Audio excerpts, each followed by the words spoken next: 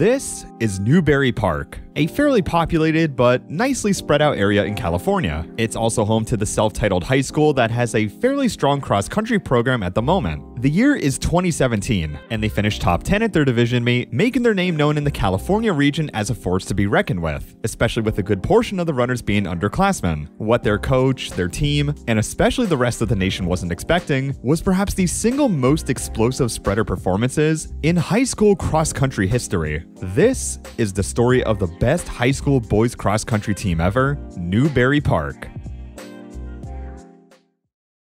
At the very beginning of every cross-country season, DieStat, a popular high school running site, traditionally releases their preseason rankings for each region and then does it for the national level. California is classified as its own region due to how competitively dense it is, but Newbury Park still managed to find themselves on the top 5 list, tied for 5th, as the team had a promising top 10 placement at their state meet with almost all of them being underclassmen, combined with rising star Nico Young that had a fantastic track season leading up. They opened up their season with a league meet win and some solid 3-mile times across the board, especially junior Nico Young, who ran 14:44 for a 34-second PR. Soon enough, the team would go up against Californian Titans Great Oak at one of the biggest meets in the state, the Woodbridge Cross Country Classic. While Newbury Park wasn't able to put a dent into Great Oak's sheer dominance, Nico Young would have a massive breakout performance taking the individual title, while the rest of the squad came in with massive personal bests as well. Needless to say, this single race put Nico and the rest of the team on the map outside of their home state, as in the national ranking updates, they debuted at the number 12 spot to start posing as a major threat to the scene. They also replicated another second place at another major Cali meet, which was the Clovis Invite. Soon enough, after winning their league meet with 20 points and their division meet by a notable margin, they would enter the top 5 spot in the nation after consistently finding themselves just outside the top 10 for every other ranking update. Since they didn't have to face Great Oak at the state meet, they were able to squeeze out a state title as a team and were officially able to tackle the best of the best at Nike Cross Country Nationals, the most competitive XC meet you could possibly run at. With it being hosted in California for the first time ever, the boys had a home crowd and a ton of momentum going into the race. They're through the first mile in 7th place and 6th by the second mile, and with Nico securing a nice 4th place on the individual side, this gave ample opportunity for Newbury to maintain their position and were now ranked the 6th best cross-country team in the nation as a result.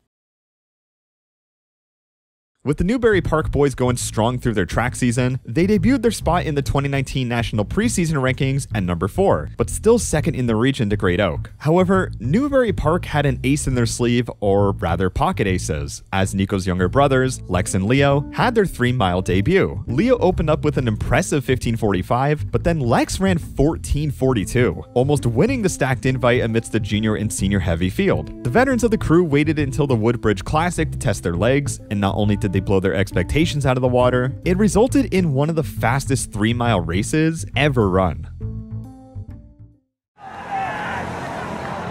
Got our update from the mile in the boys sweepstakes race.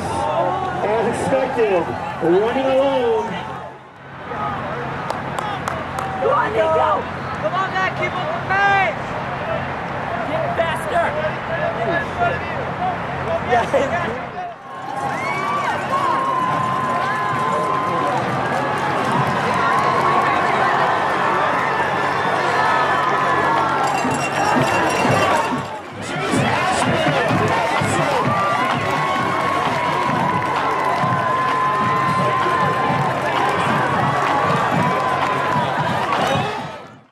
Newbury Park absolutely demolished the rest of the field, getting only 38 points, and Nico Young went on to run the new national 3-mile high school record with a time of 13:39.7. This single race convinced the rest of the nation that Newbury Park were going to be the ones to watch this year, but this didn't come without Great Oak swinging back, beating them at the Clovis Invite, knocking them back down to the 2nd place spot. The two teams would not face off for the next few weeks, and not even at their state meet, since again, they competed through different divisions. Newbury Park won their state meet quite easily with 37 points, and coincidentally, Nike Cross Nationals would yet again be hosted in California for the two teams to properly face off.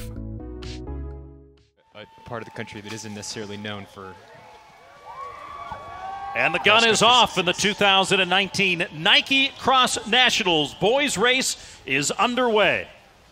It's anything but sunshine in Cali for this meet, as the course is drenched, there's mud everywhere. It's the most quintessential cross-country weather you can think of. Nico Young wastes no time gapping the rest of the field as a couple minutes pass by, and at the mile mark, Newbury finds themselves virtually tied with number 3 ranked Corner Canyon from Draper, Utah. Soon enough, Newbury Park ends up having a 12-point lead, but not without Great Oak making up a 100-plus point deficit to throw themselves back into the mix as well. National races like these are highly susceptible to massive point changes, since all it takes is one runner to fall back a few seconds, which in this case can very well equate to 10 to 20 runners depending on your spot. As Nico Young came in to win his first national title to cap off his senior year, it was all up to the rest of the Newbury squad to get the rest of the points, and as they tallied everything up, it was looking to be a close one. Just 4 points separating first and second. Our 2019 NXN runners-up with 132 points. Temecula.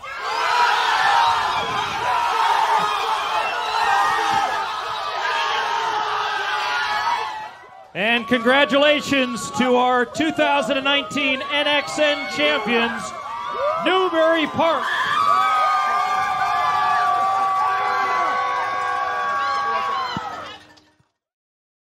Newbury Park had won a national title over Great Oak by 4 points. Great Oak displayed fantastic coherency with their whole team sticking together, but Young and Ashbrunner's performances were able to allow the rest of the Newbury boys to get just enough points to take it all home. Unfortunately, the 2020 season would be done entirely virtually due to COVID, so they wouldn't have a chance to defend their title, and they'd have to wait and see if next year's season was open for business. Thankfully, this was exactly the case, and not only did the team have an extra year to fully hone their fitness, they had what was apparently looking to be a team somehow twice as good as the last one they had. Despite the departure of 2 key senior runners, the national preseason rankings for 2021 still had Newbury Park back at number 1, along with 5 of their teammates appearing in the top 40. 4 of these would be split between 2 sets of brothers, Nico Young's brothers, juniors Lex and Leo, and then there's the Salmons, which were Colin and Aaron, with Daniel Appleford capping off the rest of the team. The team made their debut with a perfect score at one of their league meets, and looking at the times, it looked like more of a tempo effort to gear up for, you guessed it, the Woodbridge Cross Country Classic, the same course where Nico ran his national record. The goal was quite simple: go out guns blazing and see how long you can hold it. Given the precedent Nico set for this course for how fast a high schooler can really go, it wasn't too surprising to see a Newbury Park athlete come through in 4:32. And by an athlete, I really mean 4 of them. The mile marker appears to be a bit off in the second mile, but from their stride, it's obvious they're looking strong going into the last mile and potentially threatening Nico's record. Seeing 4 Newbury Park boys coming down the straightaway with the clock still well within the 13-minute zone was out of this world to process, and when you see them come through the final chute, it's no surprise why people were thinking that.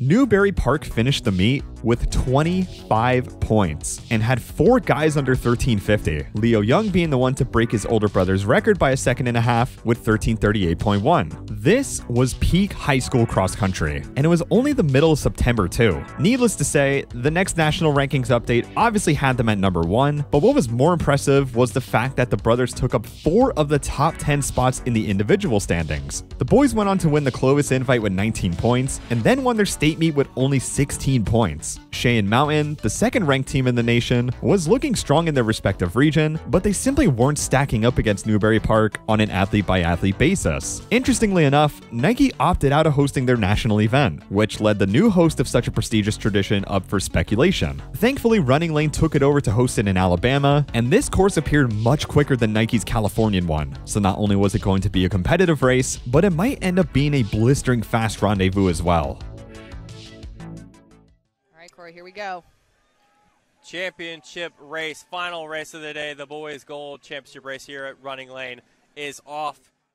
If there's anything the Newbury Park boys are good at, it's making the rest of the field as uncomfortable as possible from the get-go, and that became apparent when they led the stacked field through the first mile in 4:29. The Young and Salmon brothers are up at the front and are still looking more than composed halfway through the race. 2 miles in, and virtually nothing has changed. This is looking like a league meet to them at this point, and the field is much more strung out now. Aaron Salmon is the first one to fall off a bit around 12 minutes in, but Colin and the Young brothers remain at the front as they begin to pull away. They know they've already won the meet at this point, with 3 at the front striding in with no one contesting them, but when you end up seeing the final results, it's almost impossible to put into words just what they actually pulled off.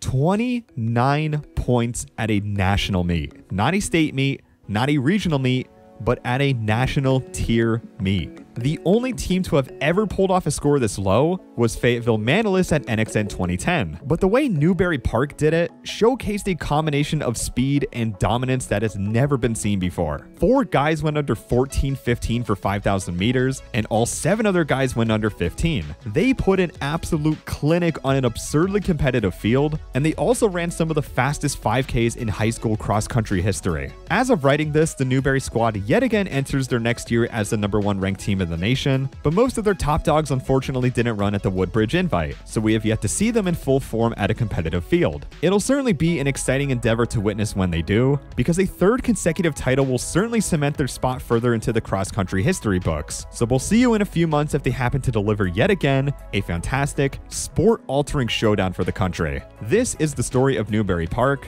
and thanks for watching. Thank you to all my patrons for supporting the channel, and if you want to see more track and field content like this, come on over and become a patron, drop a sub, and peep the Instagram too. I'll see you on whatever video I upload next, and take care.